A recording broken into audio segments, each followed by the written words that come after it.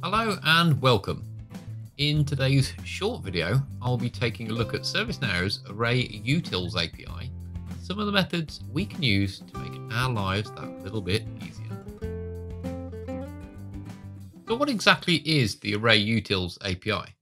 So essentially, it's just a script include in ServiceNow, which it comes with the instance, so there's no secret to it. And it gives us a bunch of methods that we can use instead of having to write lots of code. It makes our code neater.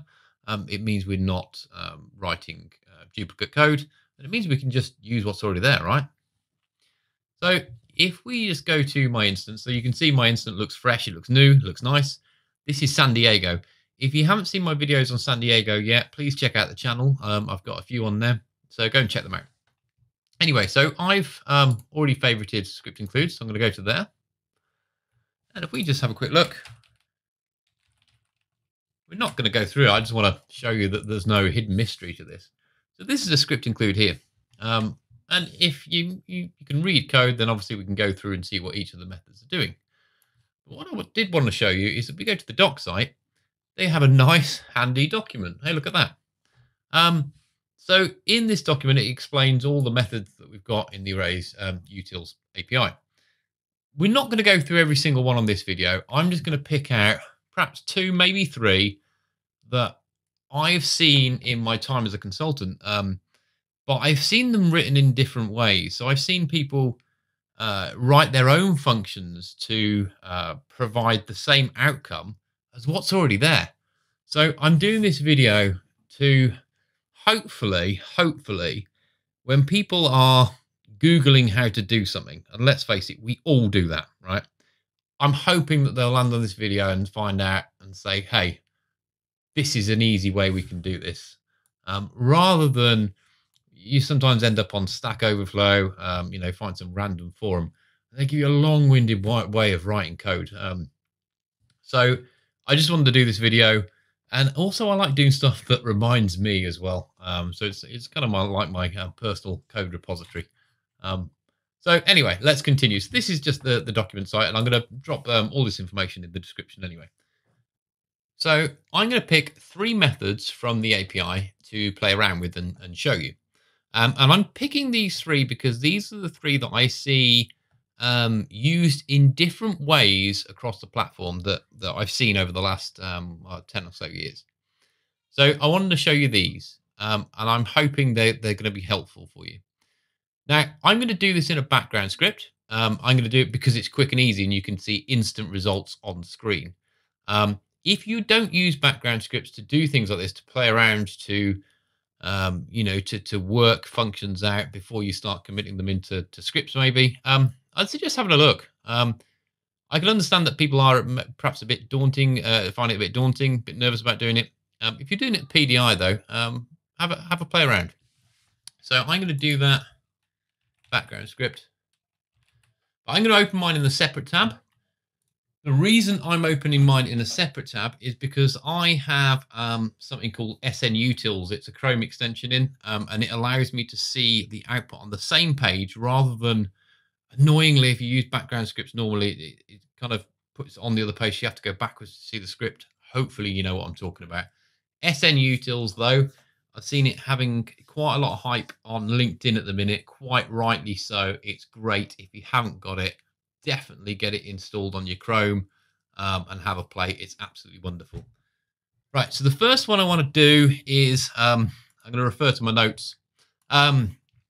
Before we go into that, I'll tell you the 3 that we're going to mess with. We're going to look at contains. So we're going to look at, well, we've got an array. We want to find if it contains a certain value. We're going to look at unique. This is one I see a lot of, where you've got one array, it's got multiple things within it, and you want to just output the unique things, right? Perfect example is, let's say you've got a list of incident numbers and you've got the same number in twice, but you just want a list of all unique numbers. So there's that one. And then we're going to look at something called union. So that takes in 2 arrays and it outputs the unique values of those 2. So it'll combine the 2 arrays and then it'll output the unique values for them. You'll get the point. We'll get there. Right. So the first what I'm going to do, I'm going to do some copy and pasting. I'm going to cheat to try and make it quicker for you.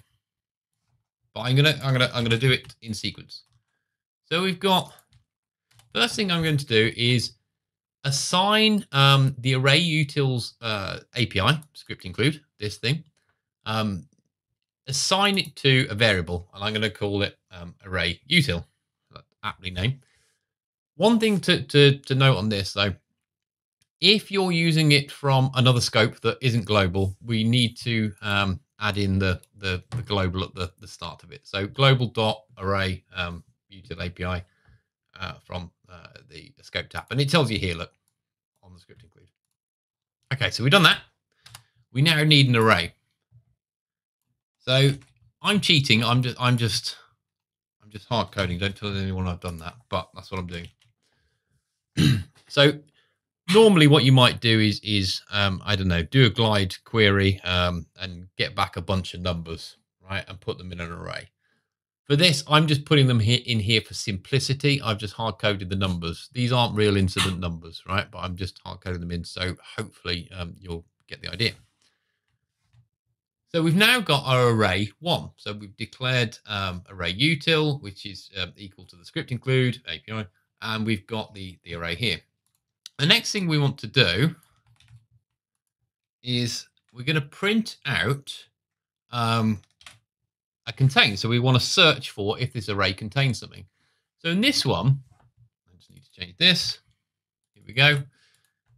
What we're saying is we were going to print out at the bottom here. We're going to print out and say this array, this one up here, contains this number.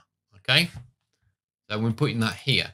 So we do that by saying ArrayUtils, which is on line 1, look, dot method contains, which you'll find in the script include, and we're going to pass in the array itself, which is this, and we're going to search for that value there.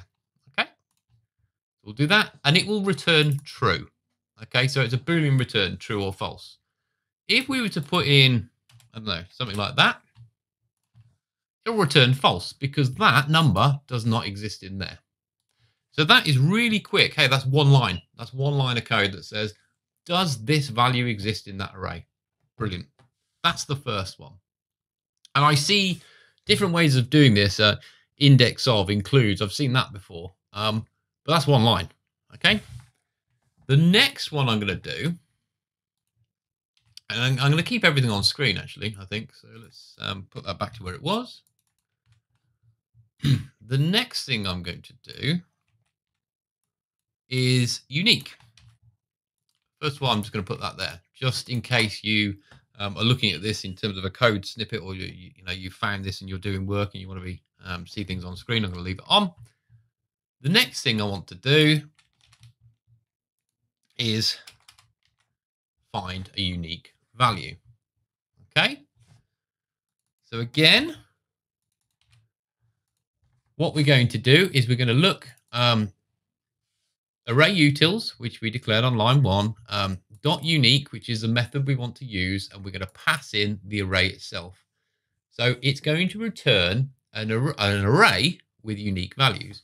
So at the minute, if you look at the array on line 2, they're all unique, right? 111, 222, 323, 444, 555.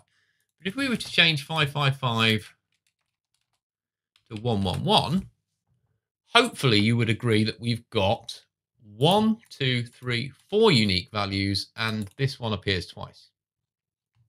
Okay.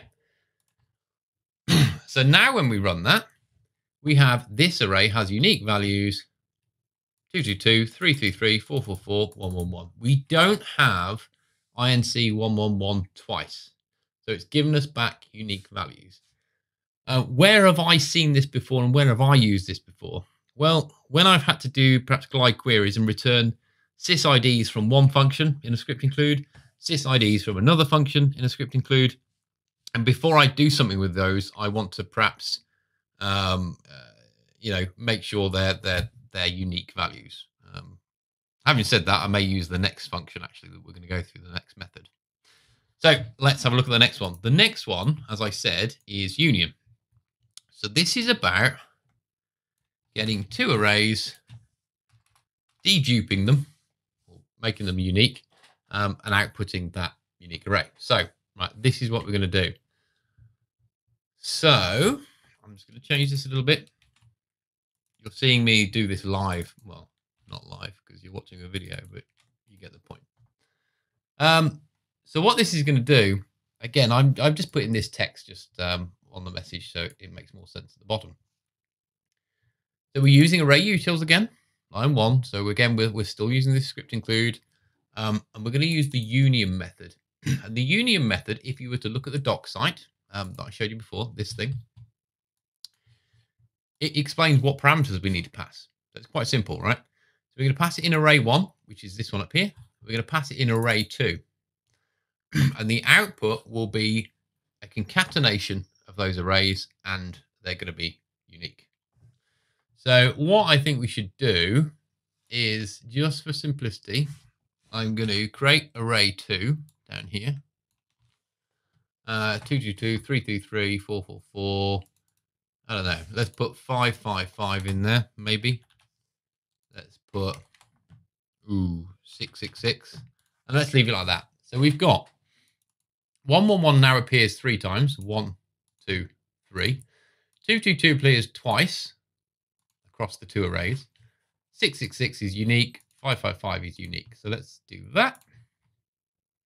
Okay. So now we see this array is a combination of 2 arrays and makes it unique. 333, 444, 111, 222, 666, 555. Brilliant, hey? So that's where we've got 2 arrays. Again, my example before, 2 arrays of sysids. We don't know if they're unique or not. We can throw them into this union method, put them both in, and it'll output a unique array for us to then do with whatever we like. And so that's it for today's video. So if you like what you've seen and you find it useful, or perhaps you will find it useful going forward, maybe in months or years, then hit the like button. If you haven't yet subscribed, please consider subscribing. It really does give me some motivation to keep going. If you want any more information, or if there's any other video ideas you've got, drop some comments in. Some of the comments are actually quite funny. They make a good read. So please keep those up, guys. They're entertaining. So yeah, so that's it for today. And I'll see you on another video. Take care.